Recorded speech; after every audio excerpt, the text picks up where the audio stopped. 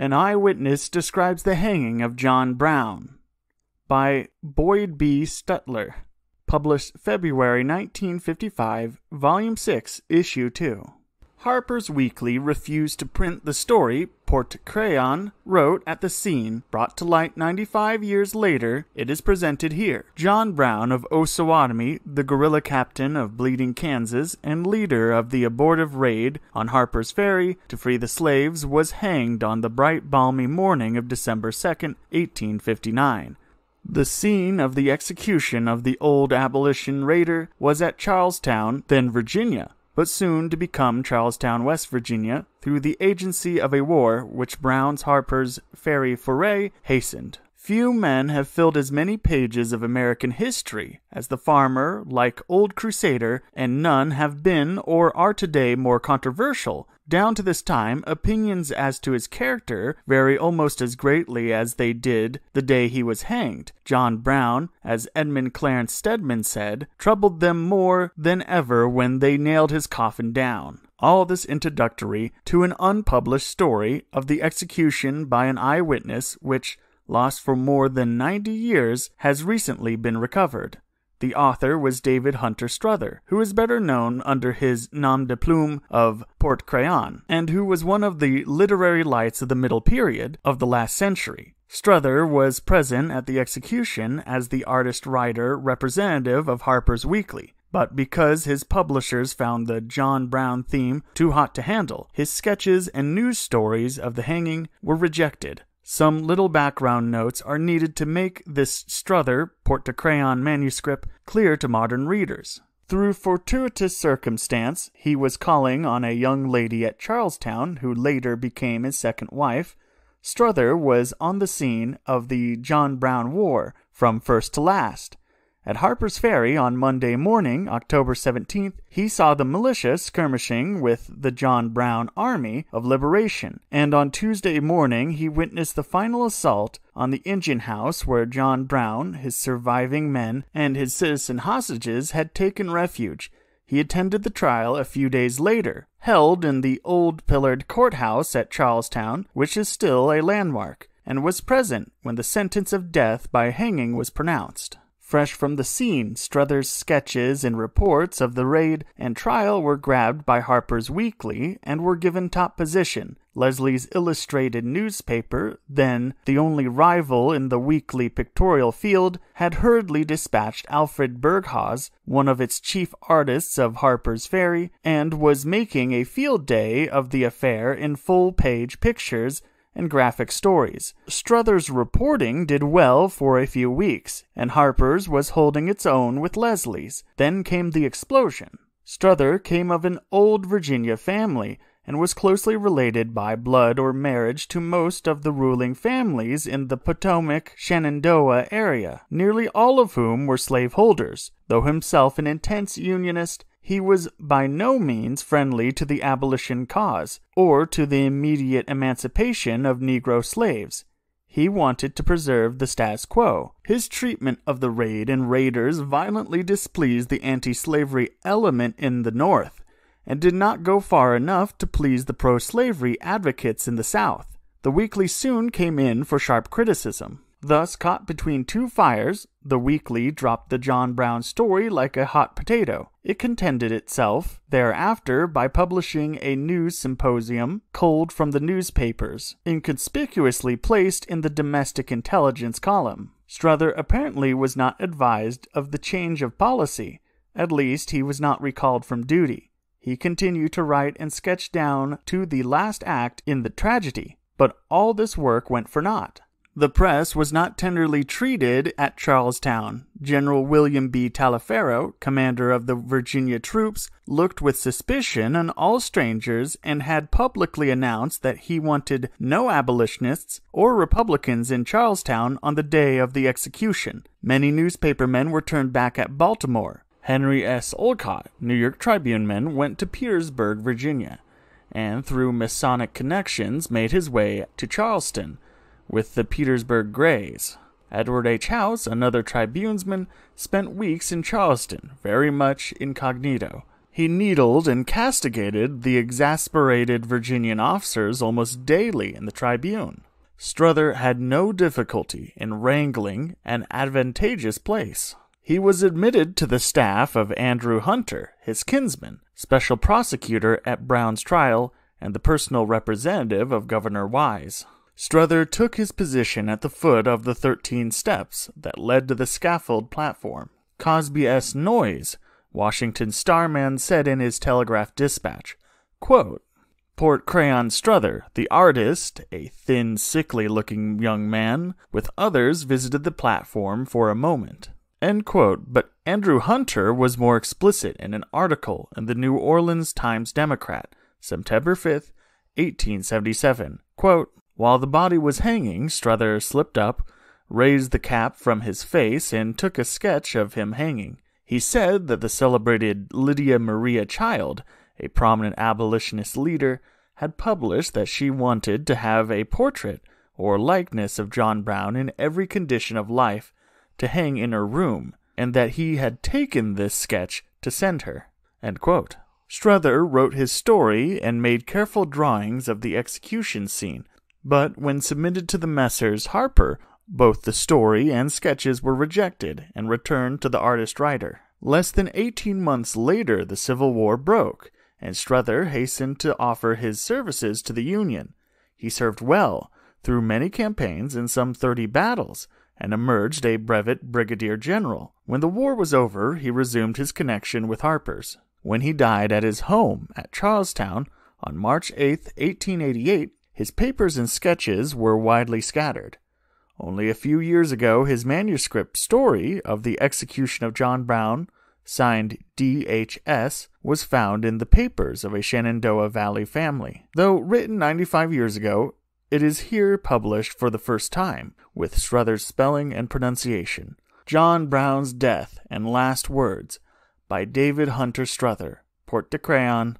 On Friday, December 2nd, the notorious John Brown was executed at Charlestown, Virginia, according to the sentence of the law. It may be a matter of curiosity to the public to know how a man whose late acts have created so much disturbance deported himself in his last hours. Although very guarded in his conversation on the subject, it was quite evident that up to a certain date he indulged in the hope of a rescue or possibly a pardon. When, however, he ascertained that the Court of Appeals had confirmed the sentence and saw the formidable military preparations made to ensure its execution, there was a marked change in his manner. The great gulf between the simple probability and the Gorgon head of certainty was not passed without a visible struggle. He became more thoughtful and serious, less dogmatic in expression of his opinions, and somewhat softened towards those who had treated him with civility and consideration, and this included all whose official duties had brought them in contact with him during his confinement. He expressed a disinclination to receive visitors, and sent for his wife, whom he had heretofore refused to see. Their meeting, which took place in the afternoon of the 1st of December, is represented to have been a most businesslike affair, without visible emotion on either side. On the morning of the 2nd, Brown sent for an eminent legal gentleman of Charlestown to write his will, or rather a codicil to a former will, disposing of some property which had been overlooked. His manner then was cold and stony, his discourse altogether of business. After the completion of the writing, he inquired sharply and particularly about $1 which had been mentioned in one of his letters, but which had not come to hand. He was assured that all the money enclosed in letters had been delivered to him.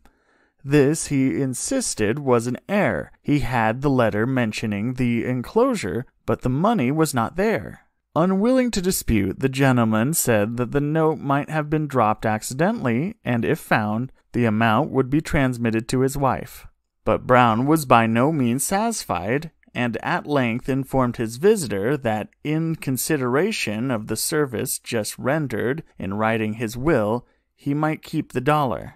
This the lawyer politely but peremptorily declined, as he intended to accept no remuneration for what he had done, and again expressed a doubt as to whether the money had been sent. The letter was produced. In the body of the writing, the enclosure of the dollar was named, but on the margin it was noticed in pencil that it had been withdrawn and sent to his wife. To Kopak and the two Negroes he gave a scolding, and a quarter each, remarking that he had now no further use for money. To Stevens, who had occupied the same room with him, he also gave a quarter, and charged them all to die like men and not betray their friends. To Cook he gave nothing but sharp and scathing words, charging him with falsehood and cowardice. Cook denied the charges and attempted to dispute the points with his former commander, but was authoritatively silenced. As to the questions of veracity between them, circumstances seem decidedly to favor the truth of Cook's statement, and he may be readily excused for not caring to prolong a dispute with a man on his road to the gallows. Governor Wise and others, who were imposed upon by Brown's apparent frankness during his first examination at Harper's Ferry, have long since had occasion to change their opinions in regards to his honesty and veracity. However, all these matters I was not an eye nor ear witness, but had them from those who were. As early as 9 o'clock on Friday morning, the field adjoining the town of Charleston, which had been selected for the place of execution, was occupied by a considerable body of soldiers, horse, foot, and artillery. A line of sentinels encircled the enclosure, preventing access by the fences, and a guard of infantry and artillery was posted at the gate by which spectators were required to enter. I repaired to the field some time before the appointed hour, that I might choose a convenient position to witness the final ceremony. The gibbet was erected on a gentle swell that commanded a view of the country for many miles around. From the scaffold which I ascended, the view was of surpassing beauty. On every side, stretching away into the blue distance, were broad and fertile fields, dotted with cornstalks and white farmhouses, glimmering through the leafless trees, emblems of prosperity and peace. Hard by was the pleasant village, with its elegant suburban residences, and bordered by the picture east and west were the Blue Mountains, 30 miles apart. In the Blue Ridge which lay on the eastward appeared the deep gap through which the Potomac and Shenandoah pour their united streams at Harper's Ferry, 8 miles distant. Near at hand stood long lines of soldiers, resting on their arms, while all neighboring hills in sight were crowded with squadrons of cavalry. The balmy south wind was blowing, which covered the landscape with a warm and dreamy haze, reminding one rather of May than December.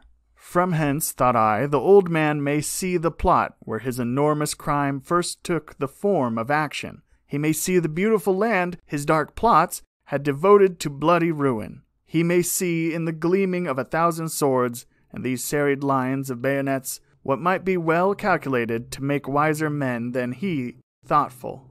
At 11 o'clock, escorted by a strong column of soldiers, the prisoner entered the field. He was seated in a furniture wagon on his coffin, with his arms tied down above the elbows, leaving the forearms free.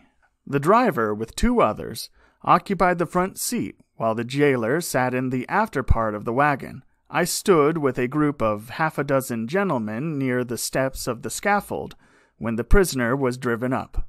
He wore the same seedy and dilapidated dress that he had at Harper's Ferry and during his trial, but his rough boots had given place to a pair of party-colored slippers, and he wore a low-crowned, broad-rimmed hat, the first time I had ever seen him with that hat. He had entirely recovered from his wounds, and looked decidedly better and stronger than when I last saw him. As he neared the gibbet, his face wore a grim and grisly smirk, which, but for the solemnity of the occasion, might have suggested ideas of the ludicrous. He stepped from the wagon with surprising agility and walked hastily towards the scaffold, pausing a moment as he passed our group to wave his pinioned arm and bid us good morning. I thought I could observe in this a trace of bravado, but perhaps I was mistaken, as his natural manner was short, ungainly, and hurried. He mounted the steps of the scaffold with the same alacrity, and there, as if by previous arrangement, he immediately took off his hat and offered his neck for the halter, which was promptly adjusted by Mr. Avis the jailer. A white muslin cap or hood was then drawn over his face, and the sheriff, not remembering that his eyes were covered, requested him to advance to the platform. The prisoner replied in his usual tone, "You will have to guide me there." The breeze disturbing the arrangement of the hood, the sheriff asked his assistant for a pin. Brown raised his hand and directed him to the collar of his coat, where several old pins were quilted in. The sheriff took the pin and completed his work. He was accordingly led forward to the drop and the halter hooked to the beam, and the officers, supposing that the execution was to follow immediately, took leave of him. In doing so, the sheriff inquired if he did not want a handkerchief to throw as a signal to cut the drop. Brown replied, "No, I don't care. I don't want you to keep me waiting unnecessarily." These were his last words, spoken with that sharp nasal twang particular to him, but spoken quietly and civilly, without impatience or the slightest apparent emotion. In this position he stood for 5 minutes or more, while the troops that composed the escort were wheeling into the positions assigned them. I stood within a few paces of him, and watching narrowly during these trying moments to see if there was any indication of his giving away. I detected nothing of the sort. He had stiffened himself for the drop, and waited motionless till it came. During all these movements no sound was heard but the quick stern words of military commands, and when these ceased a dead silence reigned. Colonel Smith said to the sheriff in a low voice, "We are ready." The civil officers descended from the scaffold. One who stood near me whispered earnestly, "He trembles, his knees are shaking." "You are mistaken," I replied. "It is the scaffold that shakes under the footsteps of the officers." The sheriff struck the rope, a sharp blow with a hatchet. The platform fell with a crash, a few convulsive struggles, and a human soul had gone to judgment. Thus died John Brown, the strange, stern old man, hard and uncouth in character as he was in personal appearance, undemonstrative and emotionless as an Indian. In the manner of his death there was nothing dramatic or sympathetic. There was displayed neither the martial dignity of a chieftain, nor the reckless bravado of a highwayman, neither the exalted enthusiasm of a martyr, nor the sublime resignation of a Christian. His voice and manner were precisely the same as if he had been bargaining for a sixpence worth of powder, slightly anxious to get through the job, but not uncivilly impatient. A stony stoicism, an easy indifference, so perfectly simulated that one could hardly perceive it was acting. As with John Brown, so it seemed with the spectators around him. Of sympathy there was none, of triumph no word or sign. The 1,500 soldiers stood mute and motionless at their post. The 1,000 civic spectators looked on in silence. At the end of half an hour, the body was taken down and placed in the coffin. The people went home. The troops wheeled into columns and marched to their quarters, and the day concluded with the calm and quiet of a New England Sabbath. No man capable of reflection could have witnessed that scene without being deeply impressed with the truth that then and there was exhibited, not the vengeance of an outraged people, but the awful majesty of the law. Signed D.H.S. End of article.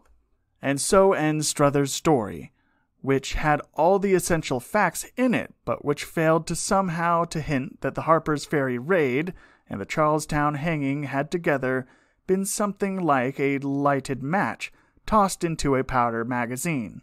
Within 18 months, the men who hanged John Brown, the men who thought him a martyr, and the huge number of people who paid no more attention to the whole business than they had to, were making war on each other, and a snatch of verse sung to the tune of a camp-meeting hymn became a marching song for the armies in blue that would destroy slavery forever, a song known as John Brown's Body. It is recorded that throughout the Civil War, any Union regiment marching through Charleston would take pains to sing the song as the ranks passed the building where Brown had been tried and condemned. Probably the little courthouse town of Charleston, heard that song sung more times than any other place in the United States. Hanging John Brown somehow wasn't the end of him. The execution was a beginning rather than an end, and Strother himself wound up as a brigadier general in the Union Army. Reader's note: I know not everyone knows the song John Brown's Body. It was a precursor to the battle hymn of the Republic. Or if you need a reminder, it's the song that goes, "Mine eyes have seen the glory of the coming of the Lord." If you enjoy other historical readings, please subscribe to the channel. I've also put a bunch of Steam keys in the video. Don't go looking for them, don't touch them, don't do anything with them. I'm serious, just don't do anything with them. Thanks, I trust you.